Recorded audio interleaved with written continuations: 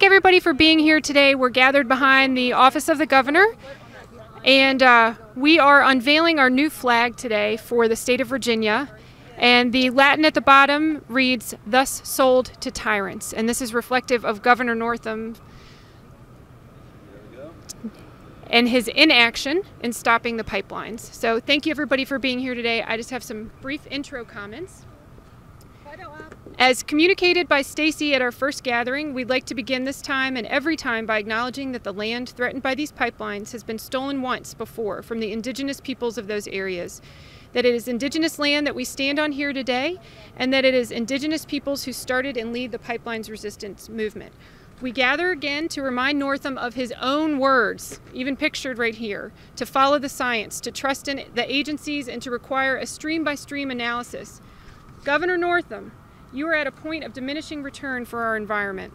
Each day of inaction renders your own words less viable, your commitment to the Commonwealth's environment weaker, and your role as a climate leader less viable. Our DEQ is not king. David Paler is not king. Melanie Davenport is not king. The State Water Control Board is entitled to the final say on the Atlantic Coast and Mountain Valley pipelines, as clearly spelled out in their responsibilities as a governor-appointed, citizen-led board. And now, as the evidence piles up, the former Governor McAuliffe allowed mitigation negotiations before the DEQ even opened the projects to public review, that the DEQ has admitted they didn't have sufficient staff to review the projects, that they tried to claim autonomy over the certification process, which the State Water Board clearly communicated was not what they agreed to. They also have no one on the ground as violations have started racking up. In the pre-construction phase, they've purposely delayed opening the technical comment period for 2 weeks, inching it closer to the end dates of State Water Control Board members whose terms are expiring in June. This is not the transparency that Governor Northam claimed was mandatory to this process when he wrote the DEQ in February 2017. Governor Northam has the power, the quick ability, the lifting of a phone receiver, the power and the ability to call the DEQ and require stream-by-stream analysis. As we gather again this week, we also recognize the peril facing the brave tree sitters and monopod sitter. We keep the Terry and Riley families and Chapman families in our hearts as they face the fight ahead, the federal trials for the Terry family and for trespassing, in quotes, on their own land. Northam has the power to stop this madness and to stand up for affected communities, our environment, and our future. And now Stacy is going to read the letter that we are delivering to the governor today.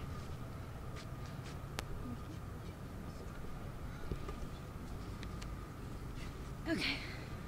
So, Governor Northam, recently, you have claimed that you want to allow the regulatory agencies to do their jobs with regards to the Atlantic Coast and Mountain Valley pipelines. What is your response, then, to the Department of Environmental Quality overstepping its bounds to hinder the job of the State Water Control Board? When voting to delay the certification of the Atlantic Coast pipeline in December, the board made it clear that the public and the board should have input on any new plans submitted for the pipeline. DEQ, however, approved the plans and any new plans for the Mountain Valley pipeline without public input, and the board was not given any autonomy during that process.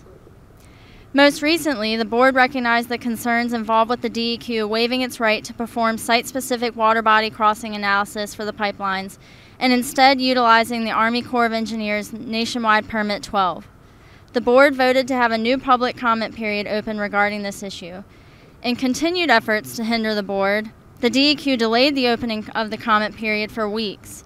In a statement regarding the comment period, the DEQ said, "The board raised no specific areas of concern, provided no technical information that NWP 12 was insufficient, and took no action to revisit the certification of NWP 12. And I mean, the tone of this statement is a clear attempt to downplay the board's concerns, and the statement itself is false. Enough concerns were raised for the board to vote to open the comment period to begin with, which in and of itself is an action taken to revisit the NWP 12 issue. Not only that, the DEQ significantly limited the scope in which the public can comment by requiring comments to be about a specific water body. The board, in voting to open the comment period and revisit the NWP 12 issue, referenced concerns that every single water body needs to be analyzed. The The DEQ should not be attempting to use this as an opportunity to tie concerns to specific water bodies so that they can replace analyzing every water body for those specifically mentioned in comments. The DEQ also stated that it would summarize relevant comments for the board. That's just another word for the DEQ will emphasize the comments that best support their cause and de-emphasize the comments that they don't like. The State Water Control Board is the citizens' board responsible for overseeing the protection of our water quality. The DEQ, in an obvious attempt to get these pipelines in the ground at the behest of the pipeline companies, is obstructing the board's abilities. Governor Northam, you must require power to be restored to the State Water Control Board. You must also require a stay of construction for the pipelines. Again, you stated you want to allow the regulatory agencies to do their jobs. Our regulatory State Water Control Board is attempting to do its job by opening a comment period for legitimate and justified concerns regarding the use of the NWP 12. The pipeline should not continue to progress until this job has been done. There are petitions to the regulatory agency FERC to have a rehearing on the pipeline certifications. Again, the pipelines cannot progress until these petitions, including from Senator Tim Kaine, have been considered and the job of rehearing has been done. There are several legal challenges currently in the courts regarding the pipeline certifications that have not yet been ruled upon. The courts, the judicial regulators over property rights laws you called for to be respected regarding the pipelines, and the abuse of eminent domain laws must be able to do their jobs before these pipelines progress. Again, you must require a stay of construction for these pipelines if you are truly to allow the regulatory agencies to do their jobs. And ultimately, if you are to stand by your word as a gubernatorial candidate, you must require a stay of construction until site-specific water body analysis has been completed, something you publicly called for. If you ever had any intention of standing by your word, and if you truly aren't under the control of Dominion money, restore power to the State Water Board and require a stay of construction on the pipelines.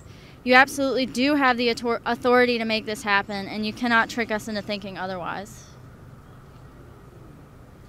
Sweet. Chance. Hey. Yep. Okay. Did you do some chanting, and then we'll open it up for everybody? Yeah. So we can start off with Northam. Can you stop these pipelines? Yes, you can. Northam. Can you stop these pipelines? Yes, you can. Northam, can you stop these pipelines? Yes, you can. Northam, can you stop these pipelines? Yes, you can. Northam, can you stop these pipelines? Yes, you can. Northam, can you stop these pipelines? Yes, you can. DEQ is not king. DEQ is not king. DEQ is not king. DEQ is not king. DEQ is not king. DEQ is not king. DEQ is not king. DEQ is not king.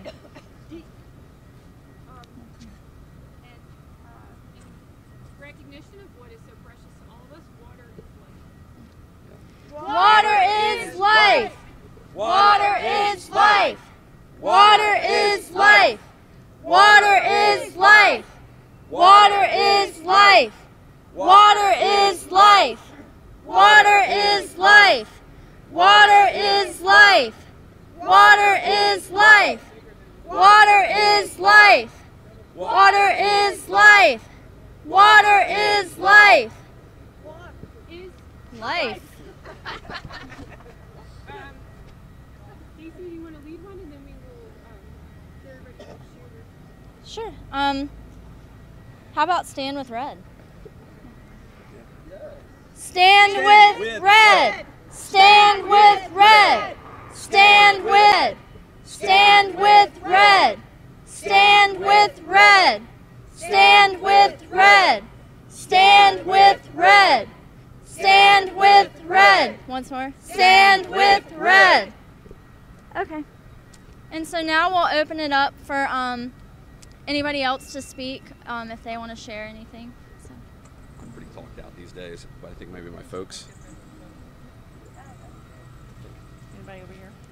We're just going to reiterate for the 100th time that we need to do the stream-by-stream analysis of all water bodies, upland and lowlands, and protect our city's drinking water and our private property.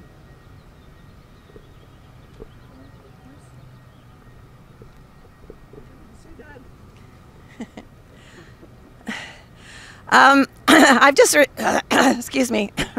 I've just returned from the UN Permanent Forum on Indigenous Issues, where Indigenous people from all around the world meet and come and talk about concerns that are facing them. And I'm not surprised, but always astonished and disheartened by how much this pipeline infrastructure project mirrors those kinds of infrastructure projects going around the world that are destroying our environment. And this project will be no different from those. And I come away from that realizing that in so many places, governments collude with multinational corporations to take away land and rights from people, which is exactly what's happening in the state of Virginia today. We have to stop both of these corporations from doing that in our state and to our water and air. As if only as an example to people around the world that they can stop the projects that are happening and destroying their land and air as well.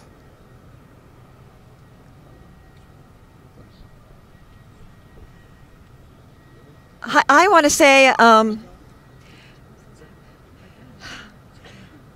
this disaster, these pipelines, what's going on is really the thing that is going to define Governor Northam's tenure. And I wish he would realize that. I wish he would at least have the courtesy to come out and listen to the people and talk to them and respond. This is a huge disaster. It's an environmental racism. It is social injustice. It is a huge disaster, and this is not going to go away even once it's built. If it is built, which we hope won't happen, it's not going to go away. The problems are going to keep on mounting. He cannot turn a blind eye to this. Governor Northam, come out, pay attention, look at what your constituents are telling you. Well, I would like to ask the governor to please listen to us. We, the people, are here, and our movement is growing, and our movement is not going away. Come and listen to the people of Virginia and hear what we have to say about protecting our land and our water.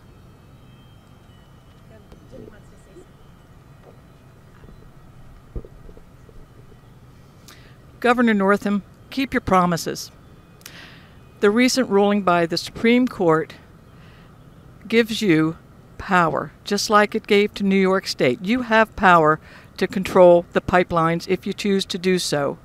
Keep your promises. Let's see a work stop during the comment period. In fact, suspend the 401 certification altogether during this period. That's within your power. That's what the Supreme Court says. Are you listening to big money, or is the Supreme Court important to you? I hope you'll make the right decision for your constituents.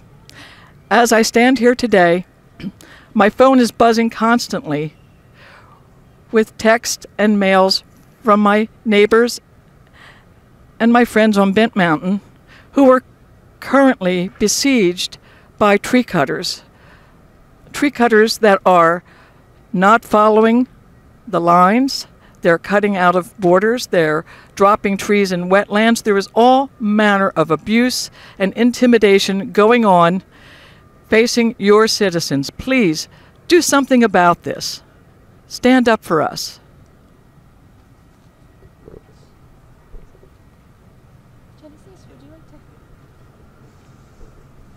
One thing I'd really like to point out is during this incredible lack of leadership and even interest and even a very flippant attitude towards this issue, during all this is happening, they are allowing ATVs to plow through the Appalachian Trail, which is an obvious source of pride, beauty, and one of the national treasures that make Southwestern beautiful.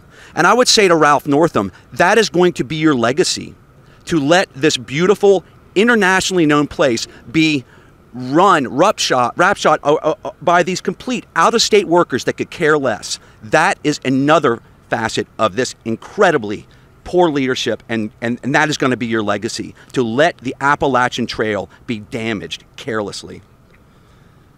And I think because of that, it's going to show Governor Northam that you are going to go down on the wrong side of history. Thank you, Genesis. Excuse me. Since he has a responsibility to take care of Virginia also, we return to remind you, Attorney General, of your legal responsibility to uphold the autonomy of the State Water Control Board, whose purpose is to ensure the health of the Commonwealth's waterways as they examine the proposed MVP and ACP. The DEQ is denying them their autonomy over the certification process, claiming they themselves have the final say. As we mentioned before, they delayed the new open comment period after issuing a dismissive assessment of its need. You are facing a moral crisis perpetuated by eminent domain abuse and the ability of out-of-state for-profit companies to make local law enforcement and Forest Service employees complicit in their ruin of our environment. Brave tree and monopod sitters have sacrificed their personal safety to protect our state. As you work to fight the Trump administration's dismantling of the EPA's protective measures, please look around you. We need that fight here. Virginians were denied a fair, transparent review process for the MVP and ACP.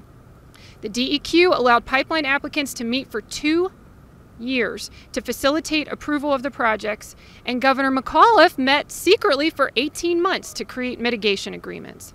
The public's ability to provide input was rushed, flawed, condensed into a few months. The transparency and the trust in the process is eroded. As the MVP and ACP would introduce 1,000 miles of sediment dumps and herbicides into waterways, miles of mountaintop removal, abuse of eminent domain, loss of tourism revenue, pollution-emitting compressor stations into our Commonwealth, we ask that you, using your legal authority, Attorney General, do the following. Require a stay of construction immediately, as the State Water Control Board had significant concerns over water quality and the ongoing legal challenges to the permits. Instruct the DEQ, who is not king, to reinstate the Water Board's ability to have final input on the certification process. Challenge the legality of the memorandums of understanding that Governor McAuliffe signed. They were made without public notice, in secret negotiations for 18 months, and do not provide funding for the localities along the paths. Acknowledge the environmental justice issues of the MVP and ACP, that their proposed routes disproportionately affect communities of color, indigenous communities, and low-income communities. Challenge FERC's issuance of a certificate of public necessity, as you mentioned. The projects are not needed, and the New York State Attorney General's office has set this precedent. So look north for that. Attorney General, please act in the best interest of our health and safety now. So we would like to, before we, and if anybody hasn't signed, we've got the letters, and then we're going to deliver them to the office of the governor and then the mail room of the Attorney General. Rise like the water, gonna shut these pipelines down. I hear the voice of my great-granddaughter say climate justice now. People gonna rise like the water, gonna shut these pipelines down. I hear the voices of my great-granddaughter say climate justice now. People gonna rise like the water, gonna shut these pipelines down. I hear the voices of my great-granddaughter say climate justice now. People gonna rise like the water, gonna shut these pipelines down. I hear the voices of my great-granddaughter say climate justice now. Thank you, Lee. And thank you so much, and really appreciate y'all sharing this fight with us, and thank you for everybody that was able to make it out today. So we are going to go ahead and... Birthday tomorrow. And she's awesome all around and an awesome organizer and an awesome water protector, so I thought we could sing happy birthday to her. Yeah. So one more song. Happy birthday to you. Happy birthday to you. Happy birthday, dear Jess. Happy birthday to you. Yay. Weeks we've seen the governor make several statements regarding the pipelines. And these misleading and sometimes downright false statements will not fool us into thinking he cares or is doing the right thing. Guys. In fact, by the minute, more and more Virginians are realizing how little value his word carries and how he is doing the exact opposite of the right thing. And by the minute, the governor continues to betray his word, like his abandoned call for site-specific water body analysis. He even betrays the empty words he's offered in recent weeks to gaslight Virginians into believing he's doing the right thing, like his statement mentioned in the letter we just read that he wants to let the regulatory agencies do their jobs. Yet he stands by as the DEQ obstructs the State Water Control Board's work, and he allows the pipelines to progress before all necessary regulatory avenues have been considered. If the governor doesn't care about our water, health, or property rights, let me put it into terms he will care about. If he plans to have any sort of career past this term, he would do good to quit the deception and stand on the right side of the pipeline fight, because more and more Virginians are catching on to his tricks. The fire is spreading, and it's an inextinguishable one. And I think it's pretty clear that it's the beginning of the end for these corporations like Dominion and EQT. And he can either stand with us or he can go down with them. So.